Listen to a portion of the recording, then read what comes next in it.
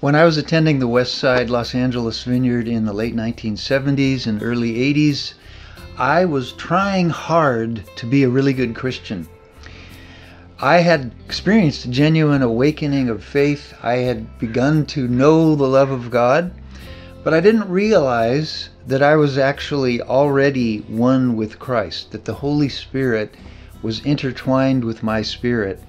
So I was giving a tremendous amount of effort without the benefit of knowing Christ is my superpower. He's actually part of my being. His spirit is intertwined with mine.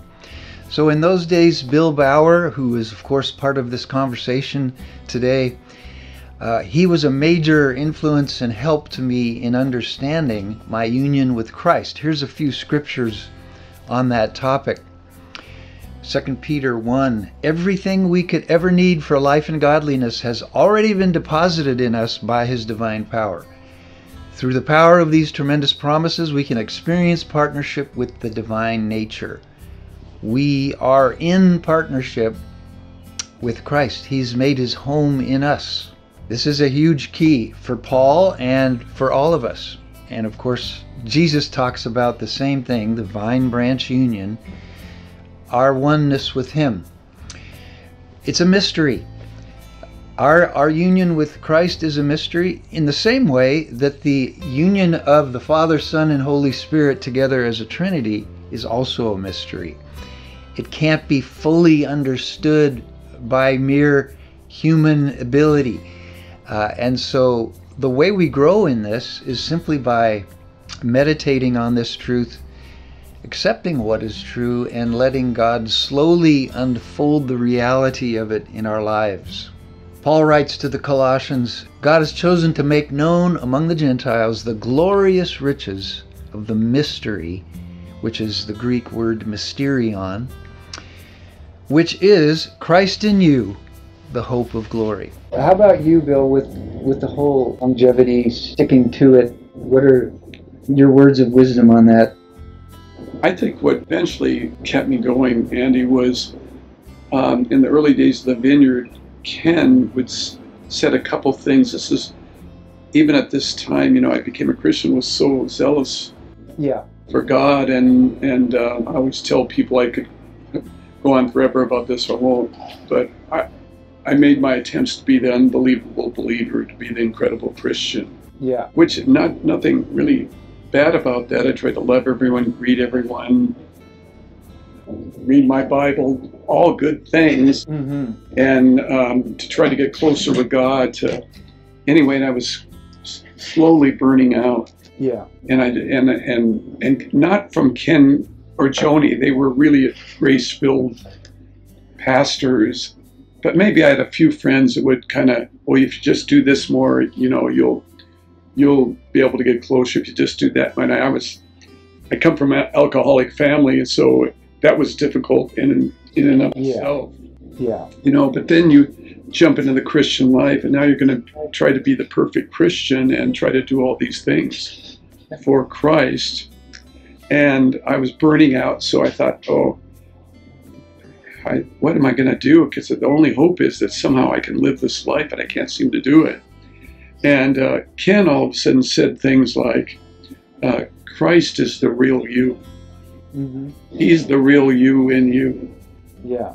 And one time he said, I didn't know, and when he said these things, I thought, that kind of went off on me, but I didn't get it. And he said, one time he said, Christ is in you, as if it's you. So what's that? But I kind of liked it, and shortly after that, I was kind of take a break from going to church and the Christian scene, not from Jesus, but I just thought I can't do it anymore, and I found myself walking into that bookstore in Westwood. It was right near the Good Earth, and the last place I really wanted to be was around Christian stuff. I just needed to take a break, and I saw this book on the shelf, and it said, "Not I, but Christ." And what jumped out at me was the "not I." It seemed like it, at least it seemed like it. I was imagining it, and the "not I" seemed. I thought, what's that? And I opened Watchman Nee's book, chapter 27. I remember, probably the best chapter in the book. And Watchman Nee said this, and I'd never heard anyone say anything like this. He said, the great news of the gospel is not only has he delivered you from death, he's delivered you from having to live. Not only did he die for you, but he lives for you. Amen. Not only is he chokes me up here, not only is he your substitute in death, he's your substitute in life. And so through the rest of the chapter, he went on saying that he delivered me from living. Well, I'd never heard anything like that. I was just heard it's up to you to live, and this is what you got to do all this stuff. Yeah. And I couldn't do it. And then I, ran into the scripture, Christ in you, the hope of glory, and all of a sudden I thought, well, maybe there's one other answer, and that's Jesus himself, who can live the life through you that you can't live apart from Jesus. Yeah. And he said, not only is the Christian life difficult, it's impossible. Yeah. And there's only one person who can live it, and that's Jesus. Amen. Through you. Yeah. That gave me hope. Yeah. A little hope, and not much long after. This is a real shortened version of all this stuff. But right after that, Norman Grubb, Ken Gullickson invited Norman to the church, and Norman's opening line, and I was almost not going to be going to church for a while, and I was in the third row, and Norman came down. Now, he was always old to me. He was probably then in his 80s. Yeah. But he was walking up, and he was kind of bent over from wartime wounds he had. He's walking up there, and he was always muttering, and I thought, I'm in the third row thinking, I wonder if I could slip out. I don't know if I'm into this, And so his opening line was, I never heard anything like this before. He said, it's never becoming something. Well, Norman would say it like this. It's never becoming something. It's containing someone. Self-improvement is the greatest lie in the church today. Well, when he said that, you guys, it kind of went off of me. I thought, what was that? I've never heard anything like that. I didn't really get it, but it kind of drew me in, and I kind of thought, I like that guy. I want to have what that guy has. Yeah. I don't know what that is. Yeah. And anyway, it's a long story after that. And when he came to our home group, that's a whole nother story. But so I read a lot of his books, and later in life traveled some with him. The great thing that occurred to me was it was trusting in the life of another. Yeah. And even Norman would say, when all these vineyard pastors asked Norman, well, Norman, shouldn't we try to live the Christian life? Oh, no, my dear. Trying is the devil. What? And then he gave in Romans 7 that verse, when I would do good, the Apostle Paul says, when I would do good, evil is present with me. Yeah. And Norman went on to say, well, why would the Apostle Paul say when he would do good, evil is? He said, because his good was evil. Trying to do good apart from Jesus, who's the only one who can do good and is good, Amen. is really the enemy trying to get you to substitute. Yes. Right. Yes. Anyway, And so the antithesis to the trying is it's by faith. Trusting. Yes. Trusting what Paul said in Galatians 2:20, that it's no longer I that live, but it's Christ that lives in me, which I think is a truth that many of us, we just sort of brush past that one, and we never really get it. But what an incredible truth. And then you see that truth actually sprinkled throughout Paul's teachings of being in union with Christ. 1 Corinthians 6:17. Right. Those who belong to the Lord are one spirit with him. And then you see it in John 15, the vine and the branch, one organism. And this is all like right in your wheelhouse. And you've taught me a lot about that. I mean, we even in those early days in the late 70s, I was able to show up to one of those Norman Grubb meetings only that I can remember. But what you learn through that is how to live from a place of rest. Yeah. Right. Yeah. Trusting in the life of another. Yeah. Sometimes I'll tell people, quit trying to live for God. You need to realize that He lives for you and through you. Yeah. And so, I learned about, trusting in the life of another, Andy and Christine. And I think these two both get this stuff totally. But that gave me great hope to go on. Yeah. I could trust in him. Norman would always say, I remember the vineyard pastor asked him, well, Norman, I'm just terrible. I'm just awful.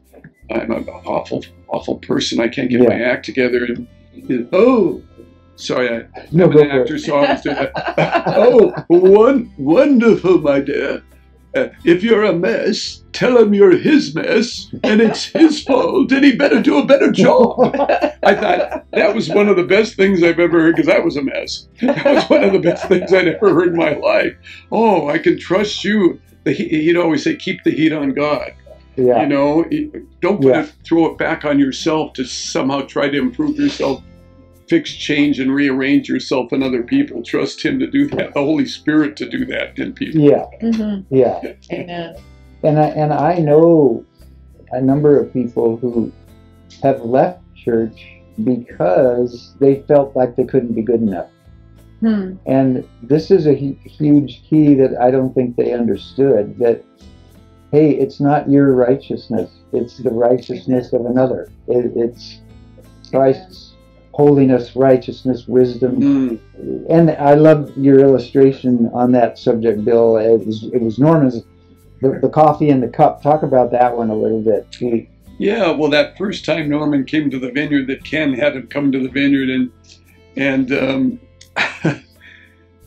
Norman said, it's like a cup of coffee on the kitchen counter, and we're the cup and he's the coffee. But he said, what's the major function? He said, what's the only function of the human? And what's the function of the cup? And I thought, well, it takes the coffee. He said, yes, receptivity. It receives the coffee. The cup's not running around in its own power, having a source of its own power and doing something apart from the coffee. The coffee is the power to produce, the power to do whatever. So the coffee is the sanctification, the redemption, the wisdom, the life. But unfortunately, the cup is trying to be the coffee. Yeah. The cup is trying to be like the coffee. Yeah. And so, of course, we do end up, says, be imitators of Christ.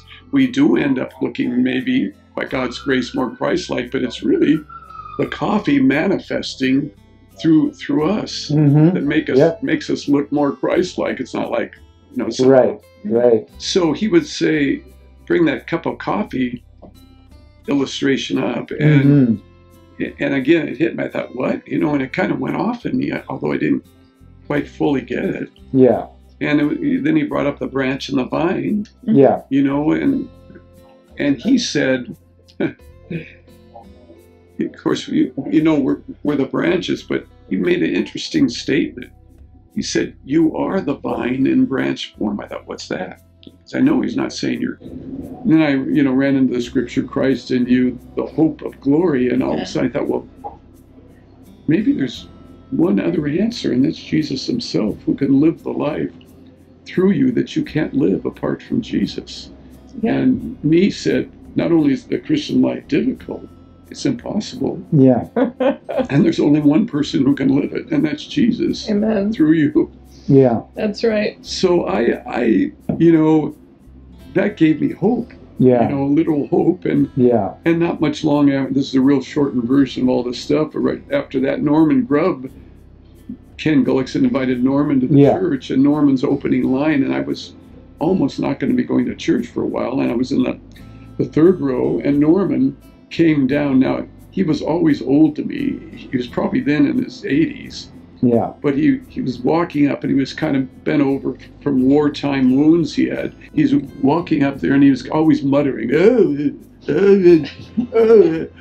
I thought, I'm in the third row thinking, I wonder if I could slip out. I don't know if I'm into this, And so his opening line was, well, Norman would say it like this: it's never becoming something. It's containing someone. Self-improvement is the greatest lie in the church today. Well, when he said that, you guys, it kind of went off of me. I thought, what was that? I've never heard anything like that. I didn't really get it, but it kind of drew me in, and I kind of thought, I like that guy. I want to have what that guy has. Yeah. I don't know what that is. Yeah. And anyway, it's a long story after that. And when he came to our home group, that's a whole nother story. But so I read a lot of his books, and later in life traveled some with him. But the great thing that occurred to me was it was trusting in the life of another. Yeah. And even Norman would say, when all these vineyard pastors asked Norman, well, Norman, shouldn't we try to live the Christian life? Oh, no, my dear. Trying is the devil. What? And then he gave in Romans 7 that verse, when I would do good, the Apostle Paul says, when I would do good, evil is present with me. Yeah. Norman went on to say, well, why would the Apostle Paul say when he would do good, evil is? He said, because his good was evil. Trying to do good apart from Jesus, who's the only one who can do good and is good, Amen. Is really the enemy trying to get you to substitute. Yes. Right. Yes. Anyway, And so the antithesis to the trying is it's by faith. Trusting. Yes. Trusting what Paul said in Galatians 2:20, that it's no longer I that live, but it's Christ that lives in me, which I think is a truth that many of us, we just sort of brush past that one, and we never really get it. But what an incredible truth. And then you see that truth actually sprinkled throughout Paul's teachings of being in union with Christ. 1 Corinthians 6:17, those who belong to the Lord are one spirit with him. And then you see it in John 15, the vine and the branch, one organism. And this is all like right in your wheelhouse. And you've taught me a lot about that. I mean, even in those early days in the late 70s, what you learn through that is how to live from a place of rest. Yeah. Right. Yeah. Trusting in the life of another. Yeah. Sometimes I'll tell people, quit trying to live for God. You need to realize that he lives for you and through you. Yeah. And so, I learned about, trusting in the life of another Andy and Christine. And I think these two both get this stuff totally. But that gave me great hope to go on. I could trust in him. Norman would always say, I remember the vineyard pastor asked him, well, Norman, I'm just terrible. I'm just awful. I'm an awful person. I can't get my act together. And he said, sorry, I'm an actor, so I always do that. Wonderful, my dear. If you're a mess, tell him you're his mess, and it's his fault, and he better do a better job. I thought that was one of the best things I've ever heard, because I was a mess. That was one of the best things I'd ever heard in my life. Oh, I can trust you. He'd always say, keep the heat on God. Yeah. Don't throw it back on yourself to somehow try to improve yourself, fix, change, and rearrange yourself and other people. Trust him to do that, the Holy Spirit to do that in people. Yeah. Amen. And I know a number of people who have left church because they felt like they couldn't be good enough. And this is a huge key that I don't think they understood, that, hey, it's not your righteousness, it's the righteousness of another. It's Christ's holiness, righteousness, wisdom. And I love your illustration on that subject, Bill. It was Norman's, the coffee in the cup. Talk about that one a little bit. Yeah, well, that first time Norman came to the vineyard, that Ken had him come to the vineyard, and Norman said, it's like a cup of coffee on the kitchen counter, and we're the cup and he's the coffee. So what's the only function of the human? And what's the function of the cup? And I thought, well, who takes the coffee? He said, yes, receptivity. It receives the coffee. The cup's not running around in its own power, having a source of its own power and doing something apart from the coffee. The coffee is the power to produce, the power to do whatever. So the coffee is the sanctification, the redemption, the wisdom, the life. But unfortunately, the cup is trying to be the coffee. Yeah. The cup is trying to be like the coffee. Yeah. And so, of course, we do end up, says, be imitators of Christ. We do end up looking maybe, by God's grace, more Christ-like, but it's really the coffee manifesting through us that makes us look more Christ-like. It's not like, somehow. Right. So he would say, bring that cup of coffee illustration up. And again, it hit me. I thought, what? And it kind of went off in me, although I didn't quite fully get it. Yeah. And then he brought up the branch and the vine. Yeah. And he said, of course, we're the branches, but he made an interesting statement. He said, you are the vine in branch form. I thought, what's that? So I know he's not saying you're God. Yeah. So, but what he was saying, the real you, the real life, the real sap is from the vine, and it manifests itself on the branch. Yeah. So the fruit really is from the vine. It's not the branch trying to produce it apart from the vine, And Ken Goldman gave this great illustration. He said, it's like you're a branch on a tree, and the branch is not doing this. Apple. Right. No, it's just It's just hanging out. Just hanging out. Being a branch. Being a branch. Being a branch. Yeah. Yeah.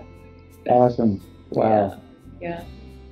This concept of our union with Christ is something that has been studied by theologians and contemplatives since the very early centuries, right, following Christ. Major influencers such as Gregory of Nyssa, Athanasius, Origen, all of these people understood what they called theosis, or divinization, that the intermingling of the Holy Spirit with our human spirit, that we become Christ ones. We take on the nature of God as He makes His home in us. Our very identity is bound up with the identity of God. The effects of the fall are completely overcome. We are co-heirs with Christ. We inherit His resurrection power, just as we co-died with Him. We shared in His death. We experience His resurrection life. We are actually a new creature. Now, I know that's common language throughout the church, but I think our union with Him is not well understood. You hear more and more people from all kinds of different church traditions talking about this in recent decades, which is so wonderful. So, we are the offspring of God. Spirit gives birth to spirit. God is spirit. We are spiritual beings. Our spirit is intertwined with His spirit. Thomas Merton, a big influencer, he describes Christ as our superior self. One of my favorite quotes from Thomas Merton is, all we have to be is who we already are. Who we already are is in union with Christ, and so we need to accept that, live into it. Since you are light in the Lord, as Paul says, and as Jesus said, He said to the masses gathered on the hill for the Sermon on the Mount, you are the light of the world.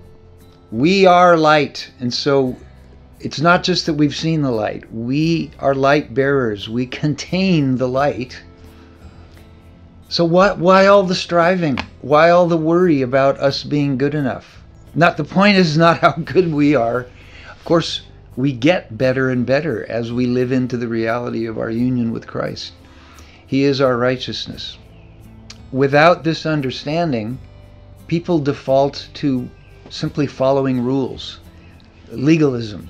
That's not what life in the Spirit is. Life in the Spirit is free, and it's experiencing the relationship of He who lives in you, of the Trinity living in you. So what's the practical outworking of this truth? Well, we rest in God's sufficiency. The one comment, Bill quoted Norman Grubb saying, trying is of the devil. Well, you have to be careful about statements like that in isolation. Of course, I get what he means. What he really means is striving is of the devil. Trying to attain righteousness is of the devil. Paul worked harder than all of the other apostles, he says, but it was grounded in knowing that Christ was doing it through him. You can try as hard as you want to, as long as you are at peace with the fact that I'm good with God, I'm one with him, I'm restored to complete fellowship, the Father, Son, and Holy Spirit. It's the faith of Christ working through you. He is the fruit bearer, and we walk with him, and that's how we bear fruit. If you want to spend your life worshiping God, this is essential. Because if you don't get this, you will be frustrated that you're not good enough. You will be putting your trust in your own ability rather than God's ability. It's a mysterious truth, but it's plainly written there for us throughout the New Testament to see. Jesus said in John 7, "Come to me, all you are thirsty, and drink, and living water will burst from within you." Where is the fountain? The fountain is within you. You don't have to wait for the Holy Spirit to come on you to be anointed. The fountain is flowing. The river is flowing. And it's not a tiny trickle. It is Christ's all-sufficient nature through you. So we trust in Christ to live the cruciform life through us, with us, as us. And, if you find your identity in being a Christ one, well, you do what he did. You walk as a child of light. And so you learn to let go of everything, the great kenosis, the great letting go, the outpouring of the old self, so that you can be in partnership with the divine.